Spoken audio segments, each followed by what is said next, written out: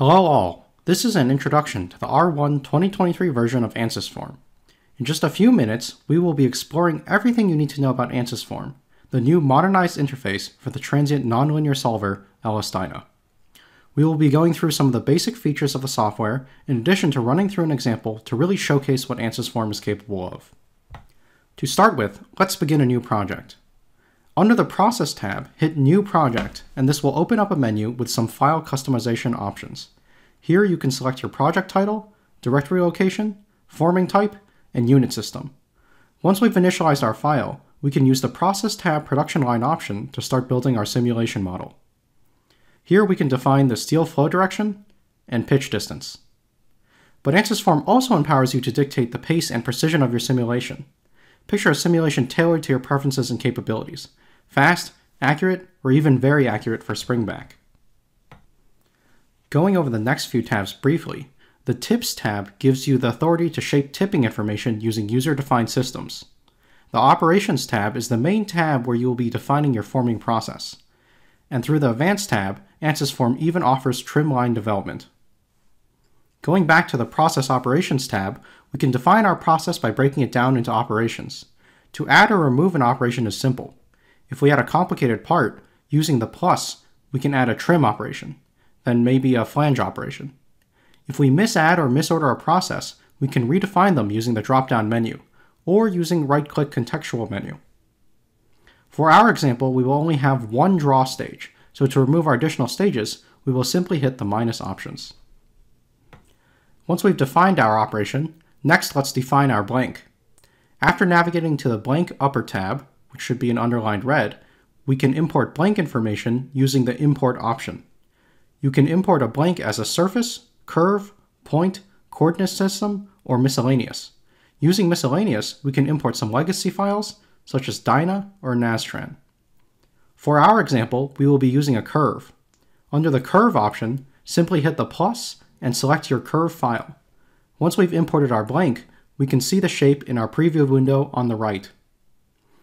When we close this import window, we can now define our curve using the red select box.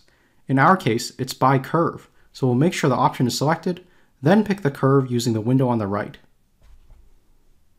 You can see on the left, we have to choose if we are picking an outline or an inner hole. In this case, it's an outline, so we'll select the Set option under Outlines.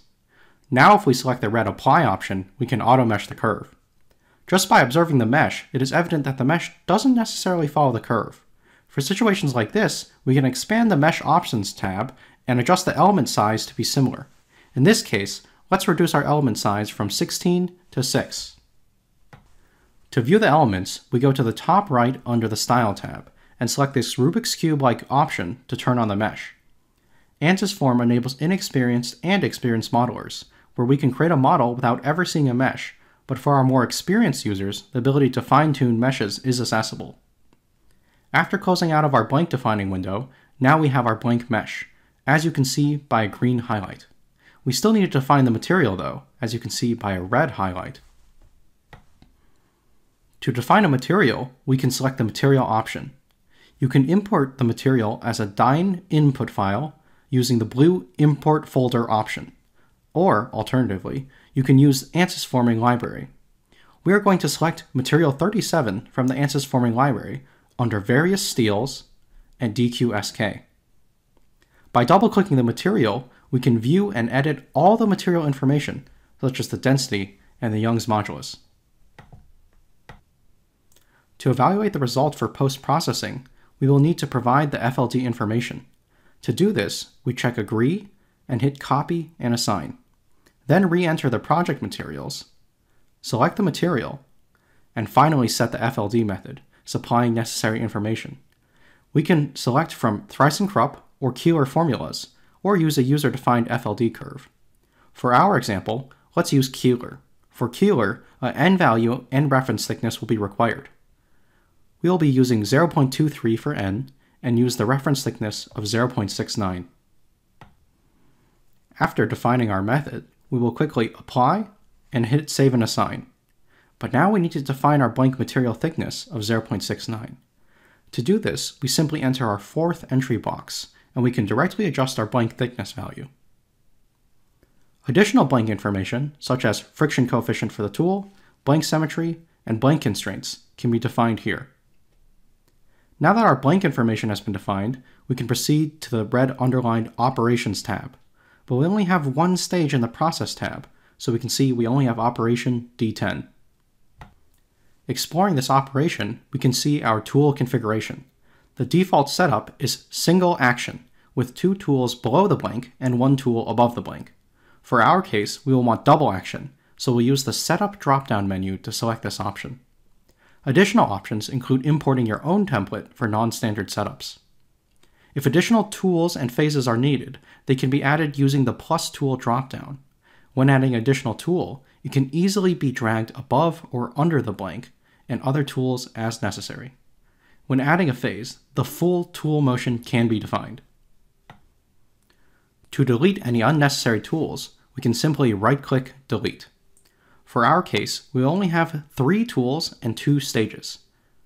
Now that we have our desired configuration, we still need to define the tooling design data. Any red text you see still needs to be addressed. Now we will import and add the surfaces for the die. Using the Tree menu, we can turn off the blank and blank curve so that we can focus on the die surface. Using the View panel, we can adjust to a more comfortable isometric view. For the punch is the center surface area.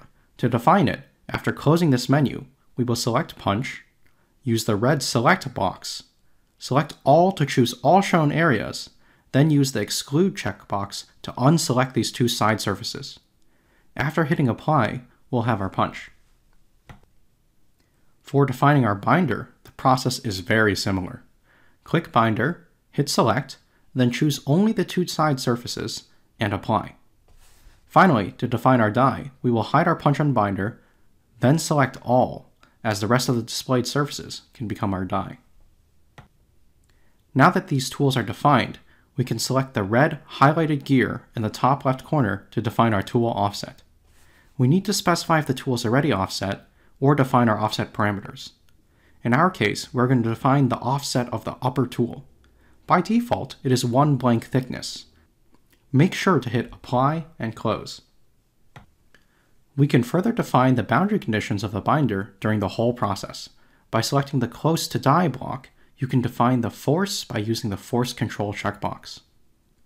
We can also define pins and draw beads under the Accessories tab. Spring-back analysis options are also defined here. Using the Positioning button, you can check tool motion. We can simply hit the play button or even run through the individual frames.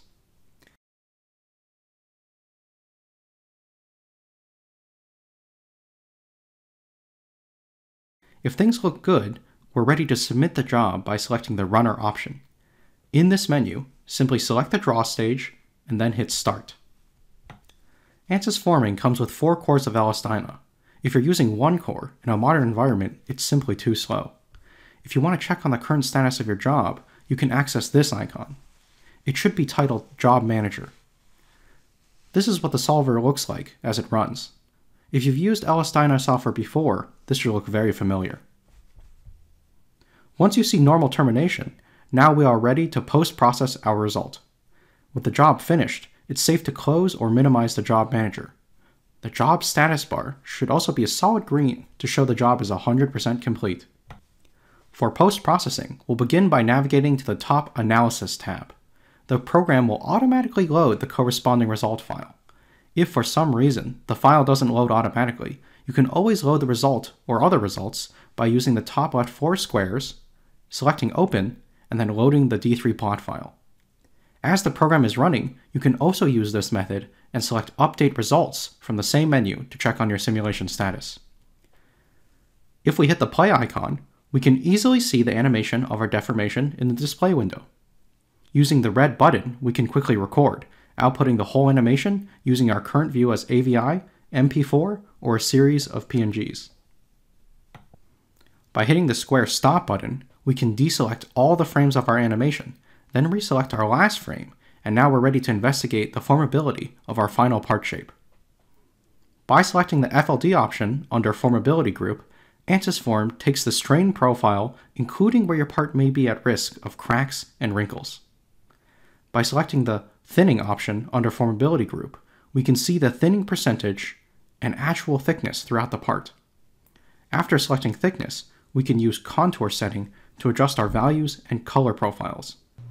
For example, using reverse colors and adjusting the lower profile to gray, in addition to adjusting our min and max values to user-defined values of 0.65 and 0.8, we can now easily observe sections of our part outside of our range. For this part, we observe a hot spot of thickening and some minor thinning locations. Some other features of Ansysform include these top tab subjects of springback and surface quality curvature, but these will be left for a more advanced tutorial. That should be everything you need to know to get started with Ansysform. If you're interested in testing and trialing Ansysforming, contact us at our website, www.formingsimulation.com. We look forward to hearing from you and helping you reach high tech.